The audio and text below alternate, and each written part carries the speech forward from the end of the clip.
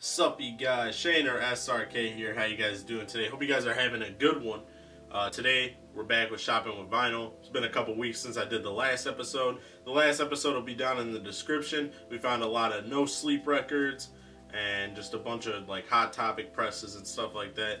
So you can go check that out down below. This time I went to two very underrated hole-in-the-wall record stores, one being Record Utopia and the other one being Purple Dog Records. I usually don't go to these record stores just because they don't really have anything that I'm looking for ever, so there's no point to really go there. So I just go there maybe like once every month or so, that way to check them out and see what they got for me.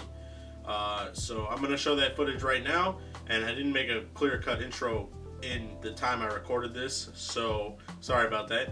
We'll have pickups at the end, and we'll see you then. He's going done. I came what I came here for. I got what I came here for. I grammar right.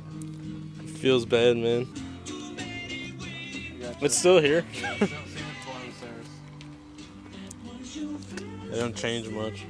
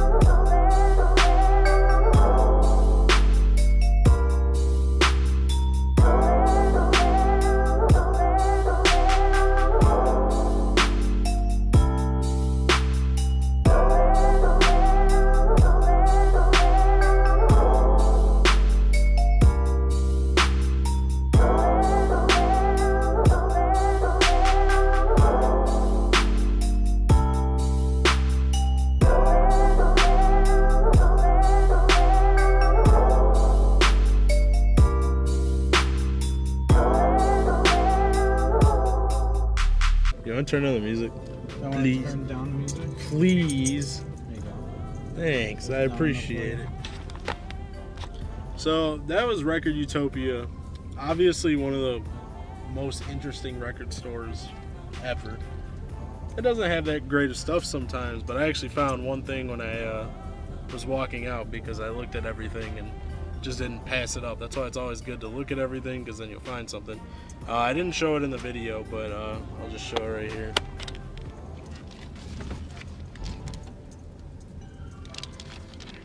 I found Local Natives, Hummingbird, on just a regular black vinyl. If you aren't familiar with that band, they were actually on the Life is Strange soundtrack, and Mount Washington is on there. That's one of my favorite songs, so had to scoop. Next place we're going, this place called Purple Dog Records. It's this hole-in-the-wall record store out here. I may look like really white right now, I'm sorry, but I got my shake, so I'm good to go. Let's check it out.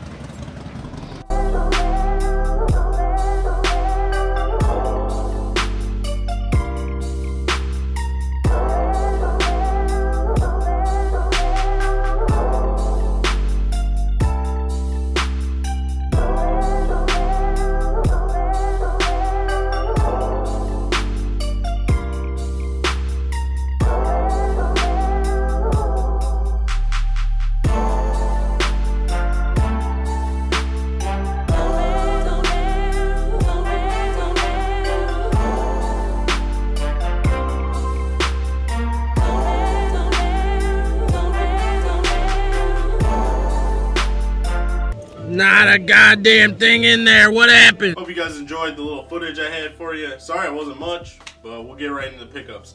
What I'm going to show you first is some things that I got before the video. So I'm just trying to catch up with what I had. That way I can show you guys. So also, if you guys don't know, I collect cassette tapes as well. I just like that format as well as vinyl. So I'll show you guys the cassette tapes first. First one I got was Living Color Time's Up on cassette. If you want to focus, that'd be great. Yeah, Living Color, Time's Up. It's one of my favorites. My dad got me into Living Color when I was young, so that's why I kind of like it. And I like the album artwork. The album artwork is pretty nice for the band. So the next two are really good ones that I found. One being Bad Religion, Against the Grain. Most people would know this if you listen to Bad Religion. It's one of their more well-known records on Epitaph back in the day. But very good find. It's in very good condition too. And you know, I can't complain with this find. It was only 10 bucks. I mean, it goes for about 11 or so online, 12-ish. So it was a good find. The one that I'm really excited about is Quicksand, Manic Compression. This is a very well-known record around the scene, and it's in very good condition. I got it honestly at a great price for $4.99. So you know, you can't really complain with what people are giving you and what they're giving up to these stores. So hey, I'm happy. I'm happy with it. Let's get into the records now, because this is shopping for vinyl, not shopping for cassette tapes. Oh well. First one I got is Xerxes, Our Home is a Deathbed. They're a hardcore band from Kentucky, I believe. And this is their first record, if I'm not mistaken, or one of their first. It came before Collision Blonde, which is the one that's their current one, I think. So this one's on a nice brown. It's kind of like a really ugly color. It looks like your grandma's furniture table. You know, that sort of brown color. Pretty cool, honestly. Only got it for $5, which is pretty good, considering this came out, you know, a while back. I don't know if they knew what they were selling, but so I'm glad to have this one because I've never listened to it before, so can't complain with that one. You guys like that slide? That was neat. Hold on, let me play it back for you. Can't complain with that. The next one I got is Champion, Time Slips Away. This is a straight edge hardcore band, and it's honestly one of my favorite straight edge bands. Basically, they influence a lot of the bands that came out later in the kind of like the straight edge era. So, but this one is a nice, pretty blue color, and this is a really important band to like being straight edge and stuff like that. So that's why I got it, because I've listened to this before. I found the CD at a Goodwill not too long ago, and I really enjoyed the CD. So why not get it on vinyl? Got it for what? Around $12, I think, so that wasn't a bad price at all. This one I already showed in the video. I think I had some footage of it before, but Local Natives, Hummingbird. Most of you guys might know this from the Life is Strange soundtrack, if you've ever heard of it. Mount Washington is one of the songs on that soundtrack. They're an indie band, and honestly, they're a pretty good band. I enjoy it thoroughly. It's got a nice little gatefold for you. Boom.